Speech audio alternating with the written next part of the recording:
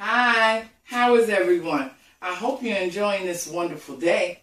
Today I'm going to do buttermilk baked chicken wingettes. These nice little pieces here. I'm going to mix the buttermilk with the hot sauce and the mustard. Then I'm going to crunch up some cereal and I'll roll the cereal in that. And it's really very tasty. And you know, when you're life-changing, as I am, you can do that. I can do that on the weekend because, you know, I cheat on the weekend.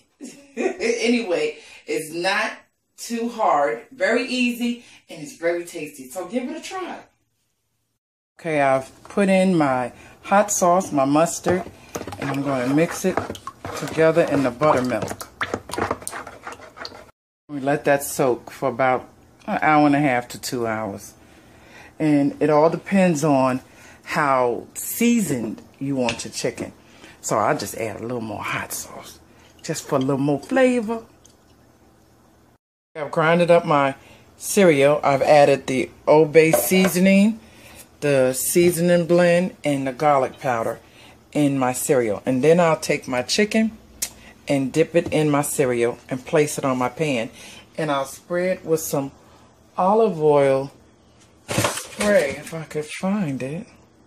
Okay, I battered them and dipped them. They're ready for the oven. I'm going to do some without the cereal also. All right, we are done.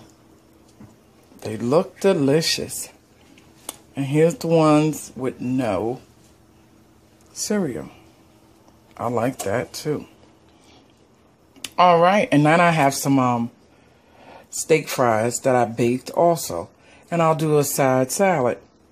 Okay, as usual, thanks for watching and have a wonderful day. Bye-bye.